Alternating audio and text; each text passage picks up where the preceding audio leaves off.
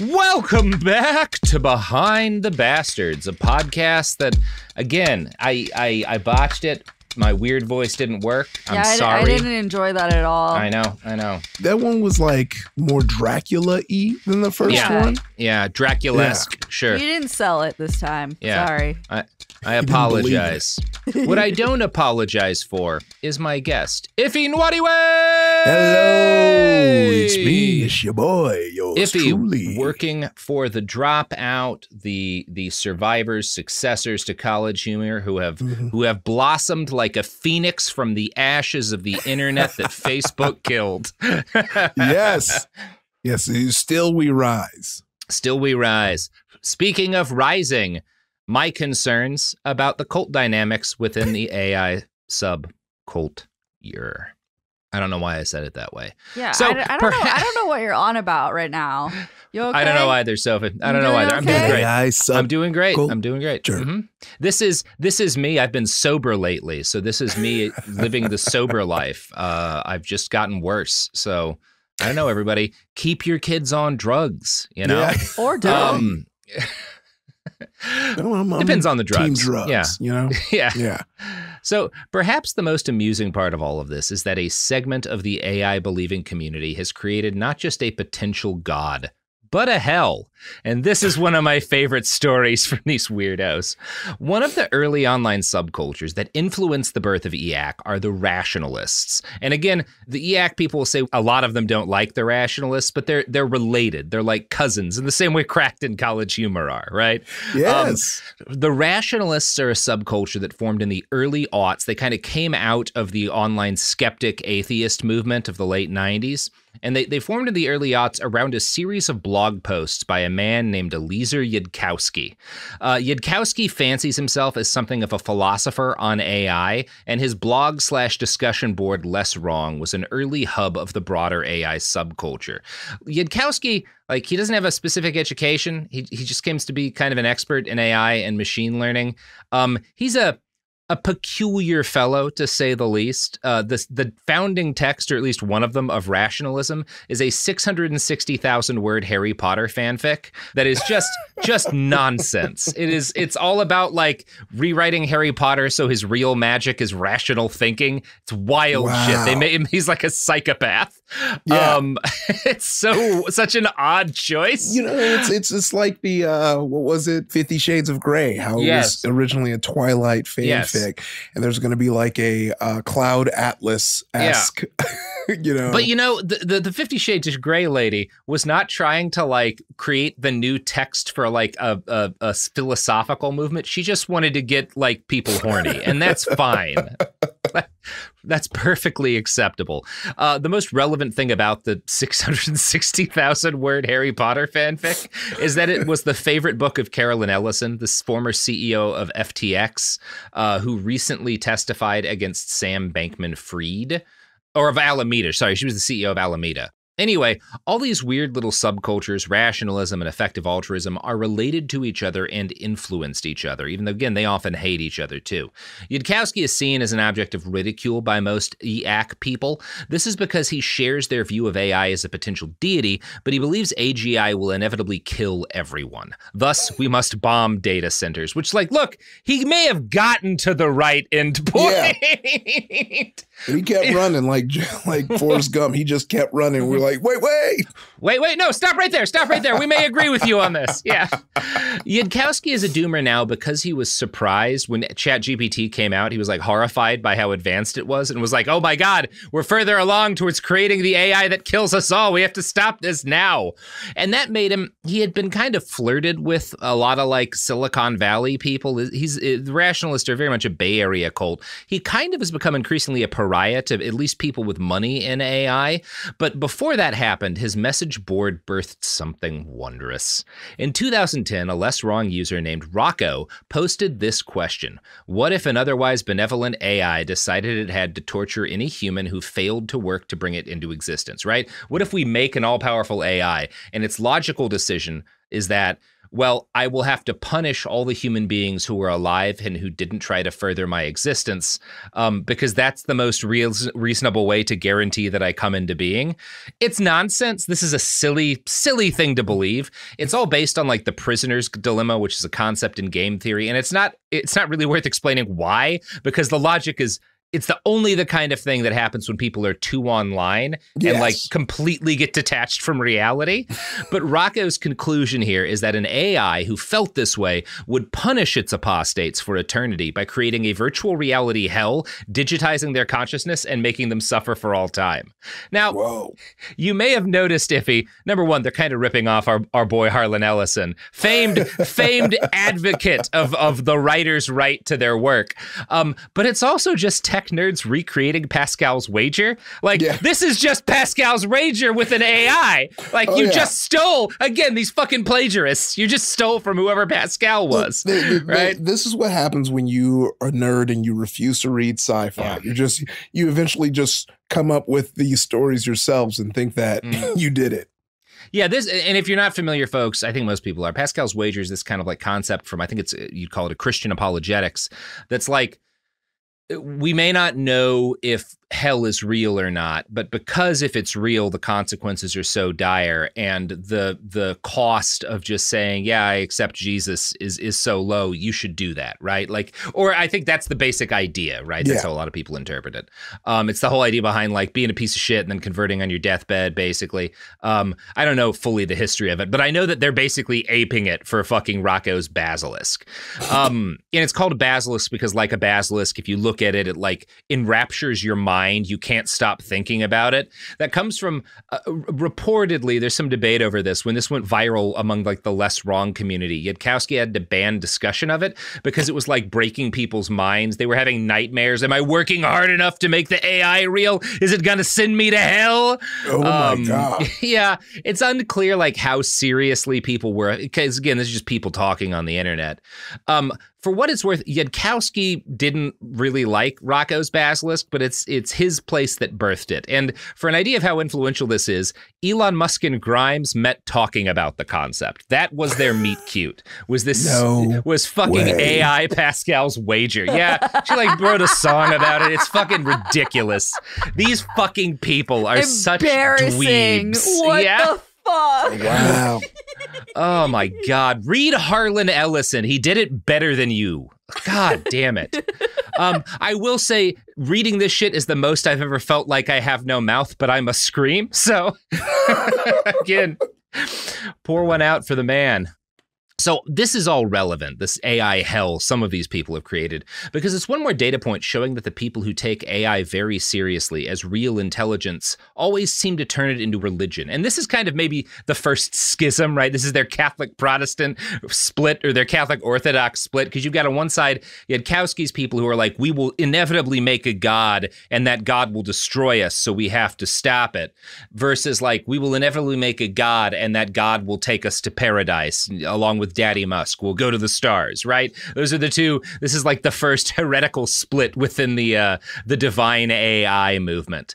And this stuff is relevant because so many of the fucking these subcultures and movements start out as a bunch of people arguing or discussing their ideas in online communities. And there is a reason for this. It's pretty well recognized that there are certain dynamics inherent to the kind of communities that start on the internet that tend towards cultishness. This is part of why, like, we have a big subreddit for the podcast. It's like 80-something thousand people, which makes it like the top 1% of Reddit. And I've been offered like to be able to moderate and like make policy there. I have nothing to do with the running of that subreddit because I'm like, that doesn't end well. I was on Something Awful as a kid. I know what happens when people make themselves mods of giant digital communities. They lose their fucking minds. Like, we're all watching Elon Musk do it right now. It's the worst thing in the world for you. Thank you, by the way, to the people who do run that thing. because I am not going to. The skeptic community, which was huge through the late 1990s and early 2000s, might be seen as the grandfather of all these little subcultures. After 9/11, prominent skeptics became vocally unhinged in their hatred of Islam, which brought them closer to different chunks of the nascent online far right. Weird shit started to crop up, like a movement to rebrand skeptics as brights, in light of the fact that their very clearly exceptional intelligence made them better than other people. And again, you can see some similarity with this and the stuff Nick Land was talking about. Only certain races will make it to space.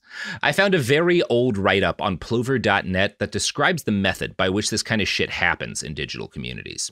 Quote, online forums, whatever their subject, can be forbidding places for the newcomer. Over time, most of them tend to become dominated by small groups of snotty know-it-alls who stamp their personalities over the proceedings. But skeptic forums are uniquely meant for such people. A skeptic forum valorizes, and in some cases fetishizes, competitive geekery, gratuitous cleverness, macho displays of erudition. It's a gathering of rationality's hard men, thumping their chests, showing off their muscular logic, glancing sideways to compare their skeptical endowment with the next guy, sniffing the air for signs of weakness. Together, they create an oppressive, sweaty, locker room atmosphere that helps keep uncomfortable demographics away.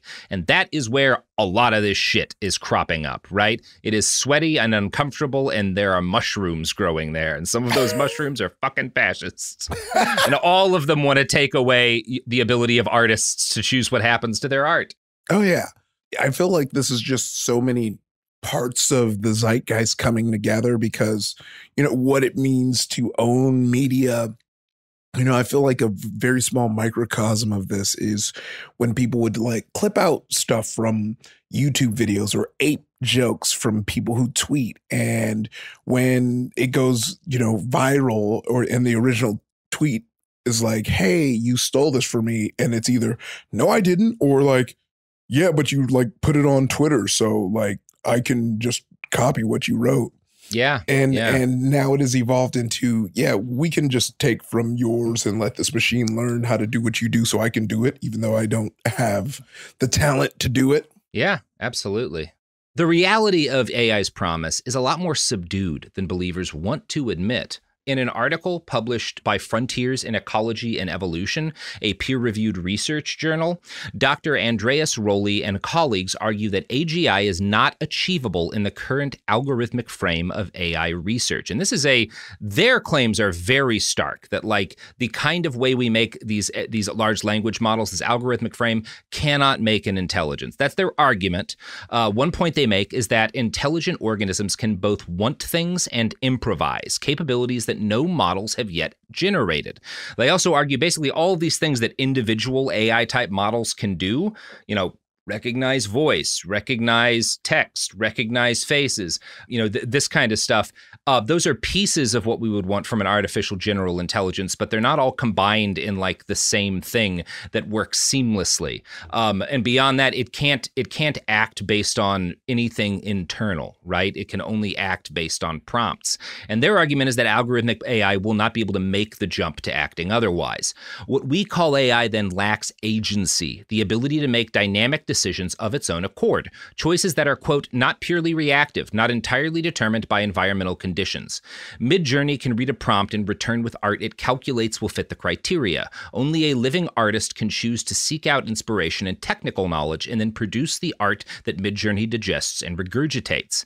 Now, this paper is not going to be the last word on whether or not AGI is possible or whether it's possible under our current algorithmic method of like making AIs. I'm not making myself a claim there. I'm saying these people are, and I think their arguments are compelling. We don't know yet entirely. Again, this is not a settled field of research, obviously. But my point is that the goals Andreessen and the effective accelerationist crew champion right now are not based in fact. We don't know that what they're saying, that the most basic level of what they're saying is possible. And that means that their beliefs are based in faith, right? How else can you look at that? Yeah. Like, this is a faith. And again, it's the kind of faith that, according to Andreessen, makes you a murderer if you doubt it, which I don't think I need to draw direct parallels to specific religions here, right? Yeah. This is that point where when you're like stoned and you're watching those like, art time lapses and the picture is starting to form. And I'm like, okay, I see what Robert's doing. I see the picture is coming. I was on your side from the jump. I just want to say, I was, an OG. I was like, yeah, no, I believe you. But now I'm watching the connections be made, and I love it. Yeah.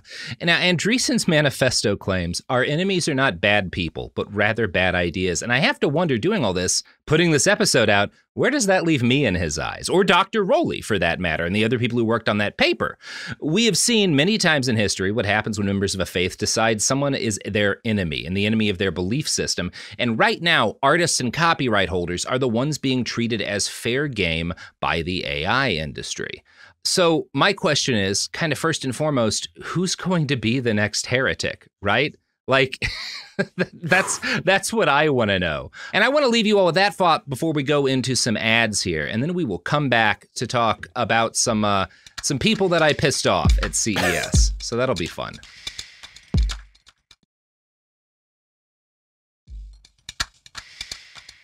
We're back.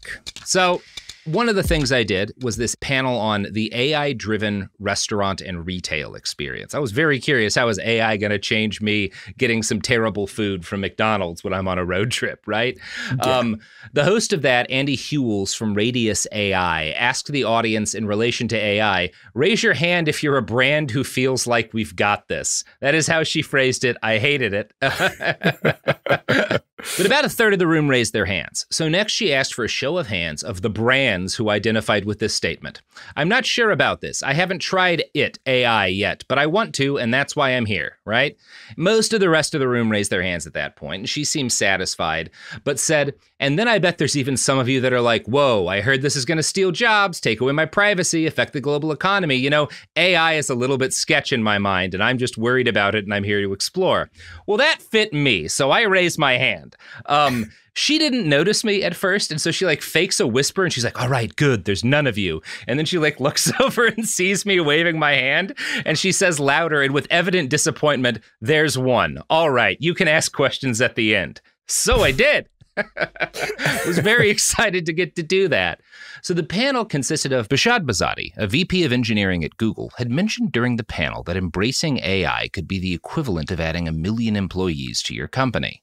The McDonald's representative, Michelle Gansel, claimed around the same time that her company used AI to prevent $50 million in fraud attempts in just a single month. Now, that's lovely, but I told her, when I had my question, I was like, I'm going to assume most of those fraud attempts were AI generated, right? So yeah, you stopped a bunch of AI fraud, but that doesn't necessarily get me optimistic about AI's potential. And likewise, maybe Google gets the equivalent of 1 million employees, but so do all of the people committing fraud and disinformation on Google, right? So again, how are we getting ahead? And I brought up this concept in evolutionary biology, the Red Queen hypothesis, which is kind of talking about the way that populations of animals evolve over time, right? Where you've got an animal will evolve to be a better predator, so its prey will evolve to be better at avoiding it. And it's kind of the reason it's the Red Queen dilemma is that you've got to move as fast as you can just to stay in place. That's the Red Queen dilemma, right? You got to move as fast as you can just to stay in one place. And I was like, is that not what we're going to wind up seeing with AI, right? Yeah, we get better at a bunch of stuff, but it's eaten up to counter all of the things that get worse. And so I asked them, what are the odds that these gains are offset by the costs?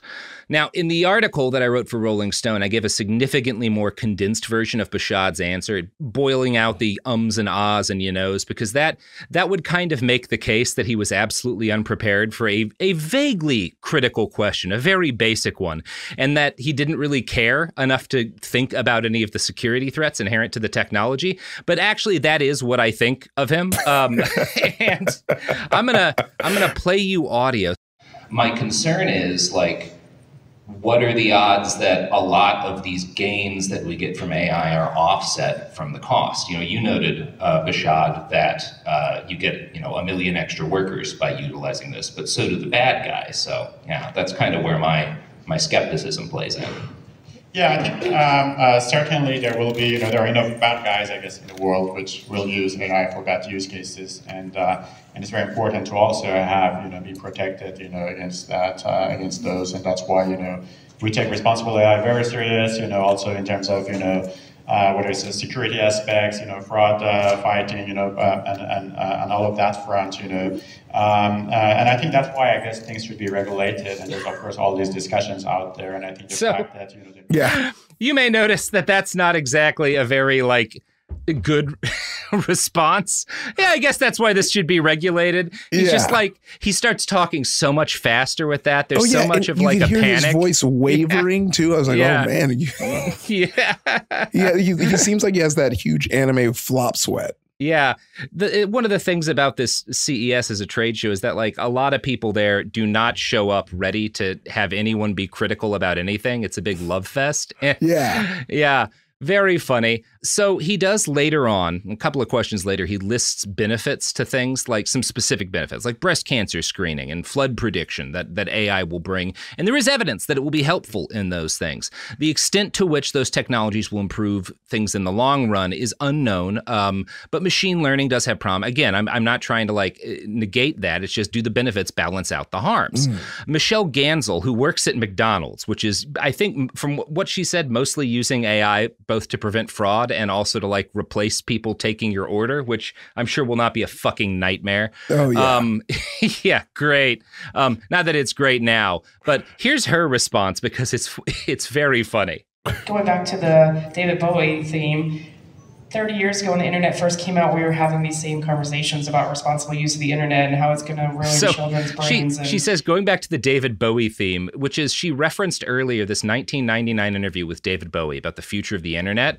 And it's a clip it goes viral from time to time. He's just talking about all of his hope for the internet. But she's like, I replace internet with AI when I listen to it. I think that's really what the promise is that he was attributing to the internet. No, it's AI that's going to do all that. Wow. And that's kind of on the edge of putting words in the mouth of a dead man. Yeah. Just a little bit. Yeah, I feel like that's something you shouldn't do. I think that's something we've agreed to. And I think that isn't what Bowie would think of AI. I don't think it is. Those are two completely different things. These people love resurrecting the dead to agree with them. Time is a bit of a blur at CES, but I believe this panel happened right around the same time news dropped that a group of comedians had released an entirely AI-generated George Carlin special titled I'm Glad I'm Dead. Our friend Ed Zitron will be covering this nightmare in more detail on his new show, Better Offline, but I wanted to talk a little bit about the company, the show behind this abomination and how they're trying to sell themselves, because it's very much relevant to a lot of the way in which this kind of cultic hype builds around what AI can do. The AI that digested and regurgitated George Carlin's comedy is named Dudesy. And Dudesy's co-hosts are arguably real human comedians Will Sasso and Chad Coltgren. I do love that Colt's right in the name. Chad claims that it is, to his knowledge, quote, the first podcast that is created by, controlled by, and written by, to some degree, an artificial intelligence. It's trying to delve into the question of, can AIs be creative? Can they do comedy work? Can they do creative work? And I think, at least in our show, that answer is obviously yes. Dudesy is billed as an experiment to see if AI can be creative. And it's interesting. This. I really do hate this. I think it's a different kind of experiment, which we'll get to. Okay. But Sasso has claimed in an interview with Business Insider for BC, which is, I think, BIC is the name of the website. Dudesy has this single-minded goal of creating this podcast that is genre-specific to what Chad and I would do. It singled the two of us out and said, you guys would be perfect for this experiment. So Chad and Will, they say they handed over their emails, text messages, and browsing history, all of their digital data to Dudesy. I don't know this company. I don't believe that they did this, but I don't have trouble believing that a company trained an AI chatbot on these guys' comedy and then started generating decidedly midwit material to illustrate that. Yeah, exactly. Well, one thing because I went to go look it up, and they said that the AI selected those two comedians out of all the comedians. Mm-hmm. Yeah. That's the ones you went to. Yeah, finally. I don't think those are the first two that come up as most popular, like a Pizza Hut. Mm-hmm. I'm gonna just be a full ass dick and just Google comedians and just see the top 5, just comedians. I'm just comedians. Yeah. Okay. Yeah. You're not even in the top 9. So yeah, they're not a 12-inch marinara pizza. Let's just say that. Yeah. No, I will say that the Google search for comedians is more diverse than most comedy shows book them as That's as good. like, a third of these are women and a third are also black. Hey, AI doesn't always get it wrong. So, to illustrate again, because I don't think I believe this as AI generated comedy. I want to play a clip from the AI Tom Brady stand-up special. I think they were forced to take this down. It gets them in trouble. Ed's gonna play you on his show a great clip where Brady just lists synonyms for the word money for 2 straight minutes. It's fucking awkward. But I want to play an equally baffling segment, or rather, I'm gonna have Sophie do it. She's my AI in this situation. I'm truly horrified. Angelic intelligence. I'm truly horrified by what I'm looking at, friends. It's accompanied by AI generated images. Yeah. Very curious about what's happening in Tom Brady's mouth. My God. He has like a claw, like a bird claw for a hand, and he's talking to maybe Noam Chomsky. Oh my God! I was so distracted by the mouth, I didn't see the hand. Oh yeah, this is his mouth, right. half his teeth are gums. It's he so looks like up. he looks like a Lord of the Rings orc. That is Tom Brady. This is big orc vibes. Yeah. Which is, not inaccurate to who he is as a person. For ending to fucking Firefly, fucking Dark Angel, fucking Heroes at least. A lot of people have weird handshakes now. You're looking at me like, what's he talking about? But you fucking know. Don't even play like you don't. Every person in here has a handshake friend. Somebody who made up an elaborate handshake and they make you do it every time. Everybody has a handshake friend. Everyone has. He goes on. Thanks for I'll never get that time back. Thank you so much. Yeah. Sorry if you were saying. Oh, no, I was just repeating you on that handshake friend bit. This is so wild. I'm so curious to the comics that were mined for this, because the amount of cursing just lets me know, because I curse a lot when I do stand up, and I try and cut it down, because it is a point kind of made where sometimes you lean on it as a crutch, and when you have this machine kind of learn it from that, you're like, oh yeah, I see now the crutch, because he said it 5 times within 3 seconds. Yeah. And maybe there's a future for feeding your routines into an AI and figuring out what are my patterns so I can break them. Again, not saying there's no way to use this technology to make comedy better. Yeah. It's just certainly not this way, right? It's one of those things. There was that AI generated Seinfeld show that never ends, and people watched it for a while, and then it faded to nobody paying attention. This kind of stuff can be amusing for a brief period of time, but it can't be for example, someone like George Carlin, where there's bits they have, things they said that stick with you forever, right? Yes. Bill Hicks was a favorite of mine, and I've never forgotten his this synonym he made for someone looking confused. He described them as looking like a dog that's just been shown a card trick, and that has stayed in my mind for 30 years. Oh it's my a God. Great so bit good. of wordplay. Yes. God, what a titan. So yeah, again, there's some mild amusement here. And it's one of those things, I'm casually aware of Tom Brady. I'm enough, and this is, I tried to kind of reverse engineer why the fuck, because this bit about handshakes goes on. I was like, why would an AI put a bit about handshakes in Tom Brady's mouth? And I looked it up. He's in the news for handshake related shit a lot. Specifically, he used to not shake, at least used to, maybe he still does not shake hands with the team that he lost to. When his team would lose, he wouldn't shake hands with them. Yeah, he didn't shake hands, but he also definitely kissed his kids on the mouth a little bit. Yeah, he's a weirdo. I'm not defending Tom, but it's I'm guessing the reason there's a 3-minute handshake bit in this set is that it saw him associated with the term handshake a lot. Yes. And this would be what he'd tell a joke about. Well, actually, his problem is not that he has a handshake friend. It's that he aggressively avoids making them. Yeah, he has handshake enemies. Anyway, yeah. I'm fine with people having a laugh at Tom Brady. Fuck him. He deserves it, right? I don't think anybody likes that son of a bitch, even though he's good at football. Maybe I'm going to piss off the Brady hive, the Brive. I don't know. I don't know if that exists. But there is something foul, profane even, in digging up a dead person's memory and pretending they said some shit that they did not.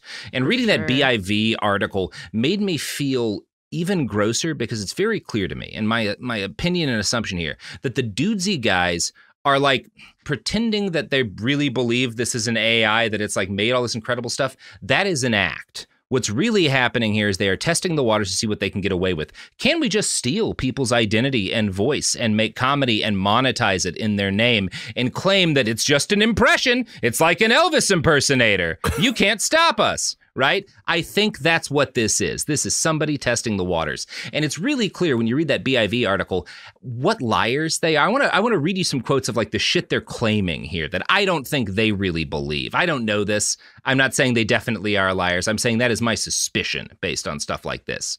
Hey, Robert here. They're definitely liars. So one of the representatives of the Dudesy podcast told the media recently that actually they were lying and the George Carlin routine was entirely written by Chad Kolchin. And I guess performed by somebody imitating an AI. It's unclear to me if this is true because they only made this statement after George Carlin's family sued the hell out of them. So this may be a lie to try and, not get sued as badly. Or it may be the truth. Either way, I think everything we've said here is still valid. They were definitely using AI to generate routines for like other videos that they did.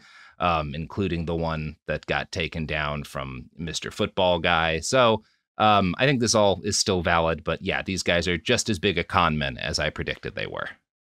Quote, it's figuring out how to create the structure of the show, and it's always tinkering with it. But I think something that's happened relatively recently is that it seems to have developed a relationship with Will, says Kolchin. It at least has an understanding of what friendship is, and it really does seem, just my opinion, that it's angling out Will as its friend.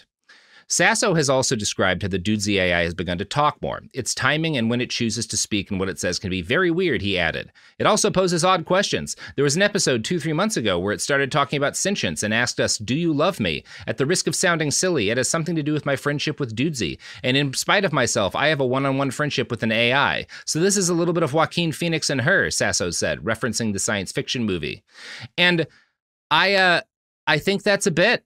I think that's him being like, yeah, I'm totally because like that helps make the case. It potentially monetizes it. And part of why I think this is because they've been very cagey on what their AI is. They claim that they are working with a real company under an NDA, that this AI is just responding and growing naturally with them, right? But they can't say who it is or like where it's from. The folks at BIV did an actually responsible job here. They reached out to AI experts at a company called Convergence to ask about this. And the expert they talked to said basically, I think AI was used to generate these routines, but it didn't do it on its own. It was managed by professional prompt engineers. These are people who type out like text prompts for what becomes the script of the show. So this is not someone saying, generate a routine, and it gives you a routine. This is someone saying, do a bit about this, do a bit about that, do a bit about this. And when they're scripting out the show, it's saying, I want you to like, act like Sasso is your friend and say this kind of thing or that kind, generate a bit based on this thing that Will said, right? Like they are in the same way that like producers script reality TV, right? Where it's unscripted, but you have guys who know, okay, if we get these people fighting, so we'll either incite that or just let them know that we want a conflict between these characters, right? We know that's how it works. That's how reality TV functions. In other words, there are teams of humans writing for this thing. This bot is not just growing and reacting uniformly in real time via talks with its buds. And the article notes, they added that this is them talking to their expert, they added that the AI team is likely made up of professional prompt engineers who tailor the AI inputs and get the best results rather than a hardcore data science team. This is the equivalent of hiring comedy writers just to write the setup and then having an AI generate the punchline, which is the fun part. But yeah, everything about this is weird, and I keep getting into such a hole. Because like even taking a step back, I think what's weird, not to go too far back, but how they call this podcast an experiment. Yeah. Usually as an experiment, you're trying your best to be, I always mix these up. Just say what the right one is if I say the wrong one. But you try your best to be objective, and you want to be outside of it because you're trying to see if it works. But everything you've said says that they're all in on it, and there's less of an experiment, more of them just doing the fucking thing and seeing if they can make money off of it. Yes, I think that's exactly what's happening here. And I think they want to test the waters to see if they can steal dead people's images to make content for money. Yeah. George Carlin's daughter was very clear. They did not approve of the imitation. She even made a comment about, like, I think people are scared of death and not willing to accept it. And that's all this is. That was such a banger she's got line. Their number. Yeah. Oh, my God. That was so, I was like, just to shout her out, like, that was such a good, because also there's a level of, like, very, like, weirdness to, like, also watch these comedians, one, not consult you, but also to take your dad's voice and brain and try and, like, Frankenstein him for their financial benefit. Because obviously if they're not contacting you, all the money generated from that, all the clicks generated from that, that means they've completely cut you out of someone who you've lost. Yeah. Which is, and it's fucked.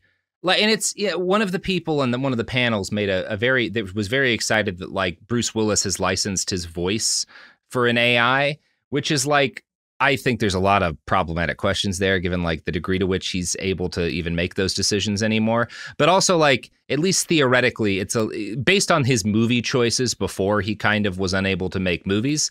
I do believe, he would probably be happy to do that if it meant more money for his family. And at least that's a choice that he potentially made, right?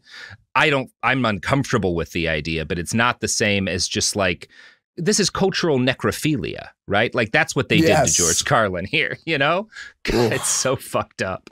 I don't know this is going to work. Dudesy is not a wildly successful show. It does not look like there was an initial surge of interest and then it fell off. I don't know that I think this one's going to be the one to work out, but if people are able to get away with this, it could be a kind of dam-breaking scenario, right? Especially once it becomes clear that big companies can make money doing this, right? You'll have fucking Jimmy Stewart, and, you know, it'll start with, like, Jimmy Stewart narrating videos about questioning the death toll in the Holocaust, but it'll end with, like, we can just we can put imitations of people in movies, and it's fine. You know, that's how this goes. And it's not as sexy or as big and evil as the Matrix enslaving humanity to turn us into batteries, but we absolutely know it or something like it is going to happen. And that's really, you know, outside of these kind of these space age hopes and fears that are very unrealistic, what we're going to get is slop and bloat and libraries of articles written by no one being commented on by chatbots, right? Endless videos that only exist to trick an algorithm into feeding nonsense to children. And the AI bros, the FAQ people, Mark Andreessen, fucking Sam Altman, they will tell us this is a worthy price to pay for the stars, which we will get if we just let people fuck the corpses of our favorite comedians for money. Yeah. I hate it. Oh, I hate it too, but in a perfect thread between, you know, this comparison you've been making to a cult, I have before me, let's say, a member of the cult, just, you know, as a throwaway, and their reply to his own daughter's, you know, post that we were talking about. Oh, glorious. He replies, this is everything you've been saying, which is why I was like, I got to read this. He goes, "What are you even trying to say? Art is art. You're simply caught in a greedy mindset. The others might be doing it as well. When not realizing this will simply bring more eyes to your dad. You're concerned about money and not spreading art. It sucks that they didn't follow your wishes, but after art is released, it belongs to the world." I want this man to walk into a museum and walk out with the Mona Lisa. I want to grab it. Grab that shit. Yeah, grab that. It belongs to the world, dude. You said it. Yeah. Go ahead and grab that shit off the wall. Yeah, and there's this frustrating thing I've seen, not most people, but a very small chunk of the online left who are, like, rightly critical of copyright law, which, by the way, is super fucked up and causes a lot of problems, right? The ability to, like, for Disney to keep ownership of shit for, like, 100, way longer than you are supposed to before shit enters the public domain, right? I'm not, like, these are problems, right? The kind of shit that we were having when, like, people were going to prison for file sharing. I'm not a defender of that aspect of the status quo, but the solution to the problems inherent in our copyright system is not let Sam Altman own everything that human beings ever made and like repackage it for a profit. That is not the way to fix this thing. The copyright holders are in the right in this particular crusade, and it's a crusade that has very high stakes. I do think, my suspicion, the dudes you guys sound like they're kind of in the cult. They believe this thing is their friend in the interview. My suspicion is that that is a bit that they're doing because they hope it will help them out financially, right? And Mark Andreessen obviously has a lot to benefit from this. I don't know, is he pushing this line because there's money in it, or is he really a true believer? Does he actually think we're going to make this God? I think Sam Altman is pretty cynical. Altman was on at Davos recently and like really walked back a lot of his, I think AI will kill us all. I think AGI is right around the corner. He struck a much milder tone, which is at least evidence that like he knows some people you want to sell them on the wild, insane future power of this thing. And some people you just want to sell them on the fact that it'll make them a lot of money, right? Yeah. Yeah. However much true belief exists about the divine future of AI, what the major backers, the cult leaders are actually angling for now is control over the sum total of human thought and expression.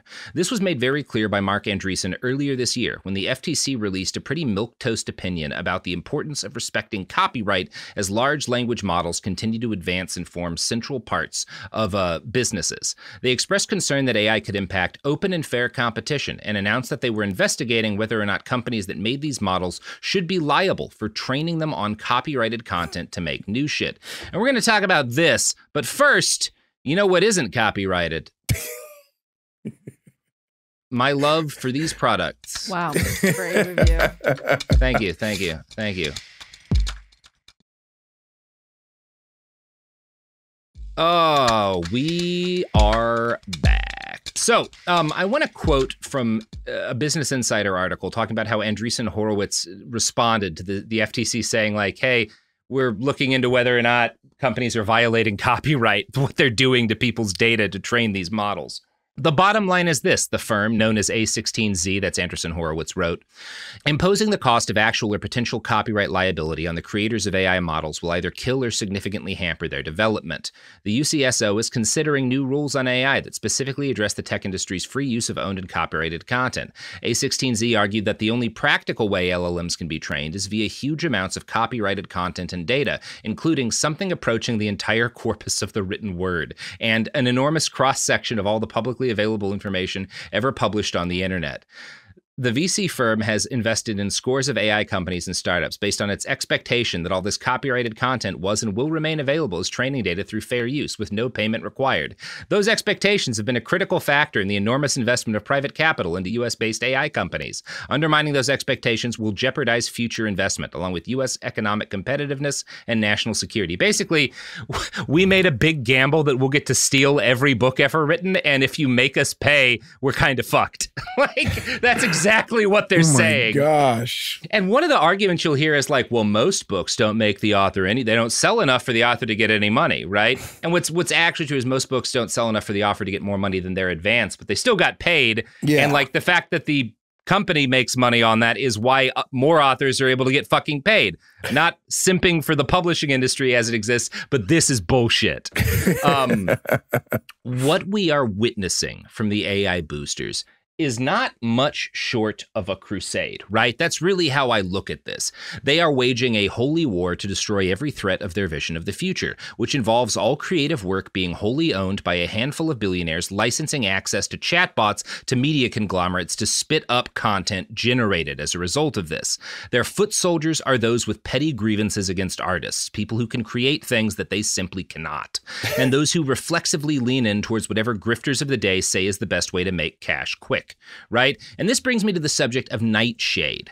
Nightshade is basically, it's I guess a program you'd call it. If you like have made a drawing, a piece of visual art, you run Nightshade over it, and it kind of, they describe it as a glaze, right? It adds this kind of layer of data that you cannot see as a person, but the way machines look at images, the machine will see the data. And if it's trying to steal that image to incorporate it into an LLM, this will cause it to hallucinate, right? You're basically sneaking poison for the AI into the images, and that's fucking dope. I love this, love what they're trying to do. I think there's some debate as to how long it'll work, how well it'll work. I'm not technically competent, but I love the idea, right? Yes. Now, one of the things that I saw when I started looking into this, because this just came out, Google Nightshade, AI you'll probably be able to find, this if you're an artist. I think it sounds worth trying.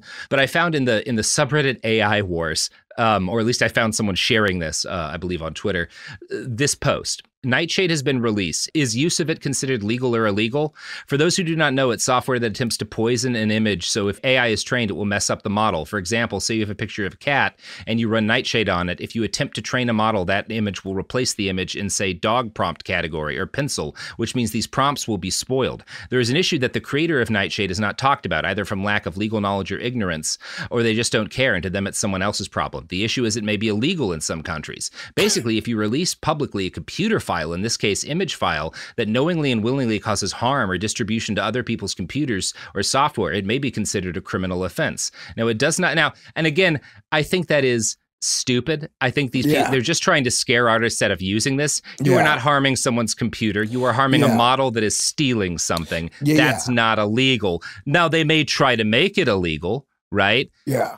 I just want you to know the club is illegal because if I'm trying to steal your car and I injure myself trying to break the club, you have injured me. Yeah.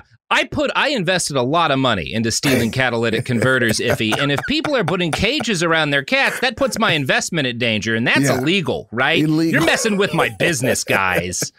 Jesus Christ. It is that logic. There's like someone in the thread is like, how exactly is your computer system or software harmed? And he responds, it's equivalent to hacking a vulnerable computer system to disrupt its operation. Like, and then he says, you are intentionally disrupting its intended purpose, creating art. This is directly comparable to hacking.